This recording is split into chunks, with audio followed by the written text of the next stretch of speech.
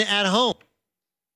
Now, they lose to Damian Lillard, but I think the bigger, more interesting part is not just that they lost or how they lost, where Kevin Durant misses a couple of what could have been game-sealing or game-winning shots.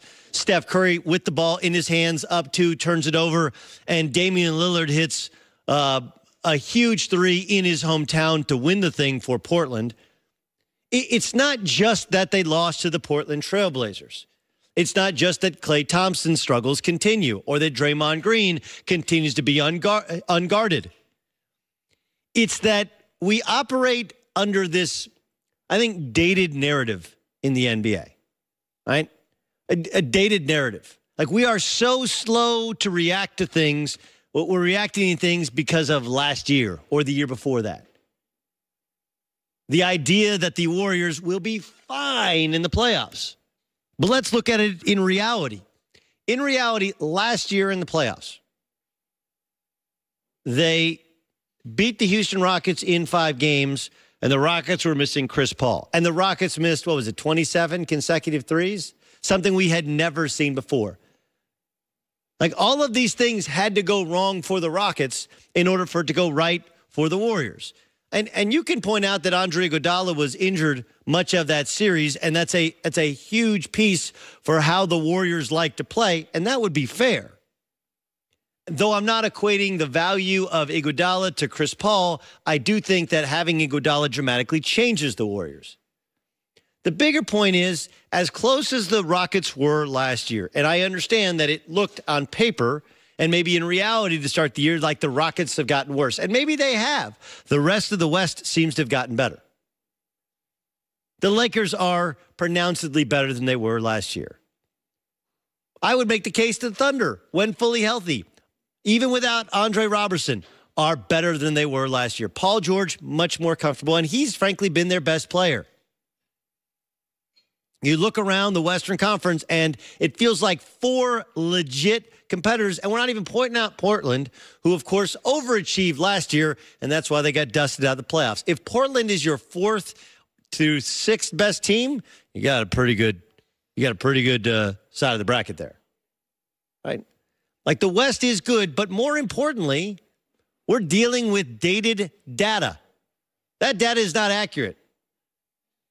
Draymond Green is not the player that he was. He's not an all-star. He's not an all-pro. He's not playing like a Hall of Fame player. Is it injuries? Probably some of it. Is it a lack of confidence because of those injuries? Probably some of it. And remember, Draymond Green is going to have to change positions when DeMarcus Cousins becomes healthy or healthy enough to play. When the Warriors have won any of these 3 titles, their death lineup has had Draymond Green at the center position. And I don't know if they can or will still do that, considering you have DeMarcus Cousins. It'll change the way they play defensively, and then offensively, that'll dramatically change their spacing and how you use Draymond Green. Right now, he's still playing as their de facto center, and he's not playing well in spite of the fact that he's wide open offensively. Combine that with the fact that he's in a contract year, wants a max contract, and at some point he tries to prove his value, and Draymond Green is a mess. A mess. Then you got Klay Thompson, who has hidden the fact that he's having an awful year with a couple of outlier performances like old Klay has had. Klay Thompson's shooting the 2nd worst from field goal range, worst 3-point percentage of his career. He's even struggling, for Klay Thompson, one of the great shooters in the history of the game, at the free throw line. And he, too, is in a walk year. And then you got Kevin Durant. He's had no missteps in terms of things he said off the basketball floor, has he? It always feels like Steph Curry's a turned ankle away from missing a month, and their bench is a disaster. Sean Livingston finally looks old. Andre Iguodala has looked old, has been oft injured. And then news today that Pat McCaw, who'd been holding out as a restricted free agent, signed for $800,000 more with the Cleveland Cavaliers. And, of course, the Warriors can match that, but McCaw hasn't played all year. And if they match it, it costs them $9 million more in luxury tax. They have a bad bench, can add Pat McCaw, who's played for them at before midseason, and yet we don't know what kind of shape he's in. And we know how that hurts them in terms of the luxury tax. You look at what they needed last year in order to win 27 consecutive missed threes. Chris Paul getting hurt, which does feel like it's going to happen in the future and has happened recently for the Houston Rockets. But still, Chris Paul ain't hurt. They make one or two of those threes, and we might have a different NBA champion today. And oh, yeah, by the way, everybody's acting like that 73-win team of a couple years ago was what was added to Kevin Durant. Well, they changed. They lost Bogut. They changed the bench. They changed the rotation. And the league has caught up to what they do. And the league has mimicked and mirrored many of the things that they do. We operate with dated data. This isn't last year. This isn't the year before. This isn't what gamblers do when they go like, hey, Andrew Luck, 10 times in a row, he's beaten the Tennessee Titans. No, one time this year he's beaten the Tennessee Titans.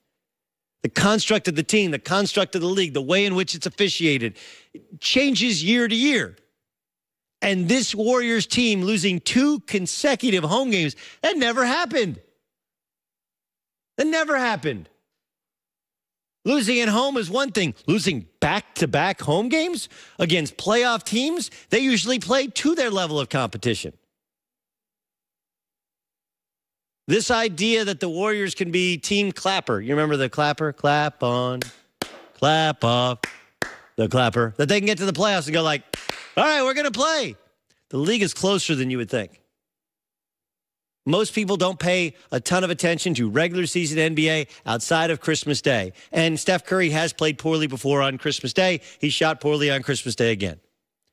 But the turnover that Steph had, the over-dependence on Kevin Durant to bail them out, the lack of bench depth of any kind, Draymond Green being almost non-factor outside of being a passer on offense, and Klay Thompson suddenly struggling to make shots that he has always made in the NBA. Before you put in pencil, or definitely before you put in pen, that the Warriors are going to win the NBA championship, and then we'll figure out what happens with KD, with Klay, and with Draymond Green. This thing is closer. The league catches up. The league will figure you out. There are more challenges by day. Look at any business leader. Any business leader. Like the first in always crushes it, right? But you got to continue to evolve. You got to continue to change. Look at those Bulls teams with 2 different runs. Yes, Jordan remained the same, and Pippen remained the same. Outside of that, everything else changed. Everything else changed. First, it was Horace Grant and John Paxson and Medical Bill Cartwright. Right? And by the end, they had Steve Kerr. They had Will Perdue. They had Dennis Rodman. They had Luke Longley. They cycled through a bunch of different guys who, 1, were hungry, but 2, because they were different stages in their career, they provided different things. This Warriors team looks a little bit tired, a little bit annoyed with each other, overly dependent on Kevin Durant to bail them out because he is and has been that good of an offensive player. And those things they were able to get away with a couple years ago, throwing the ball into the stands, behind the back passes, turning it over against the double team. Klay Thompson will bail us out with 5 threes when the game is tight, and we'll just boat race people. Hey, guess what? Now everybody's shooting threes. Everybody's playing small. Everybody knows what you do, how you do it, and how to take it away. It's closer than you think. All right, some super interesting games upcoming this weekend, Week 17 in the National Football League. I'm Doug Gottlieb filling in for Colin. Vikings-Bears, to me, most interesting, right? Because they have Kirk Cousins, who many of you, if not a super high percentage, you would say, wow, massively overpaid.